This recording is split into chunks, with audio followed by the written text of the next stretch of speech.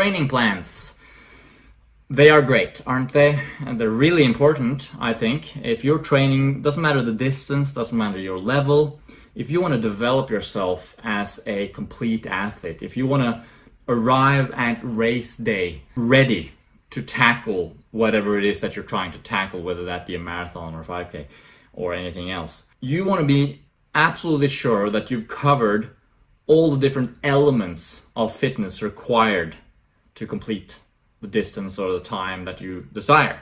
Or maybe you're not racing even, maybe you're just looking to build your overall fitness, your general fitness, and you have some specific goals that you want to achieve. Well, the only way to do that is to have a plan. And one of the main key elements to a training plan, and that's something that we got to realize when we're looking at training plans, is that they should not be considered set in stone, okay? A training plan is not how you're actually going to train, okay?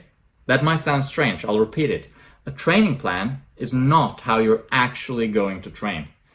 What do I mean by that? It's difficult to predict how something is going to happen in the future. No one's been able to actually do that quite well just yet. We don't know the future. So when you're developing a training plan, you're actually just looking at your current fitness.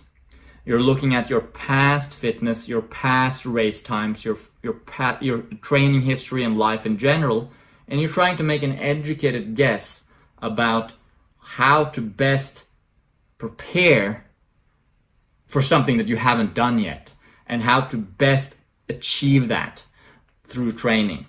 And that's of course not easy, because sometimes we progress faster than we expected, sometimes we progress slower.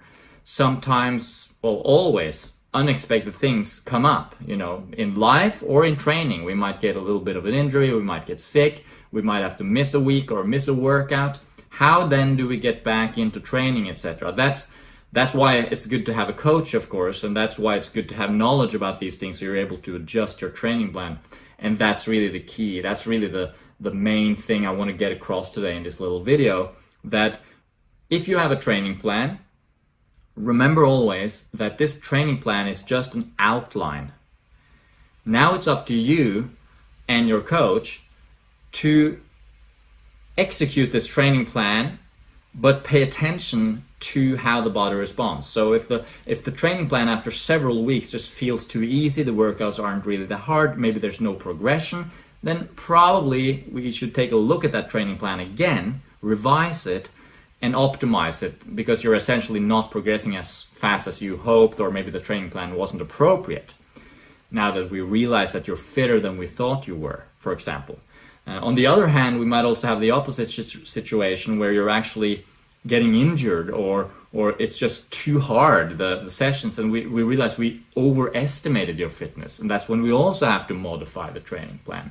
And of course, when things happen like sickness or injury or life events, we might also have to do modifications. And just a little bit of a plug here, I guess, I do now offer customized training plans on my website, mgjcoaching.com. There's a link in the description. So if you're interested in training plans, customized, built to you, we do a consultation, and then I make a training plan for you so you can reach your goals and train optimally. So whether you have a 8-week training plan or a 52-week training plan, realize that it needs to be evolving, right? It needs to evolve with you, and you need to regularly, either you or your coach or both of you need to take a look at the training plan and say at regular intervals, how are we doing here? Is the training plan working? Are we going in the right direction? Are the workouts hard enough? Are they too hard?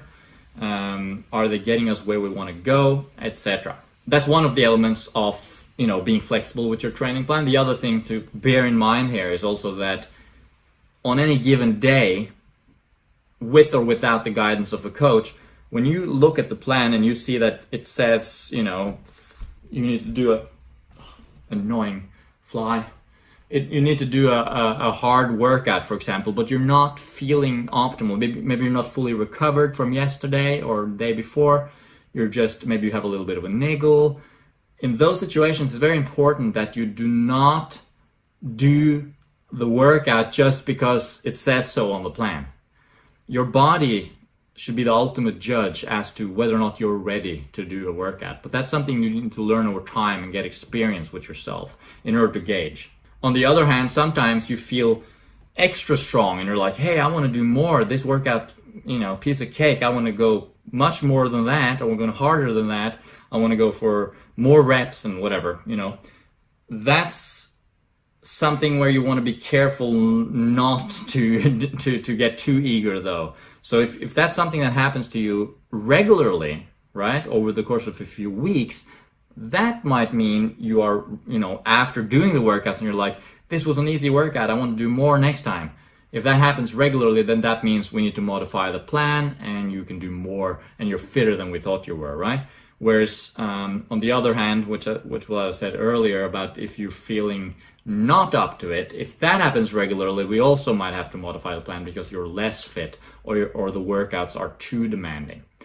But on any given day, listen to your body. Don't do something just because it's on the plan. Realize that the plan is to some extent arbitrary. It's not a perfect. It's a guess, right? It's a guess. It's an educated guess, but it is a guess. We're trying to delineate how to get from A to B, but we don't know where B is, and we don't know how far it is, and we don't know, where you're at actually right now either. So it's a moving target, so to speak, and we need to be able to constantly evaluate the progress. Anyway, a lot of talk, but a simple message really. Training plans are key, training plans are important, but at the end of the day, we don't want to be a slave to the training plan, and we want to be able to have the training plan evolve with us as we progress. As I've mentioned, I do offer training plans. There's a link in the description to my website, mgjcoaching.com. Also, please subscribe, of course, if you want more videos like this. Let me know in the comments what you think. And if you have a training plan, let me know if you like it, if you think it's great or not, who made it, where is it from, has it worked for you in the past, what are you training for?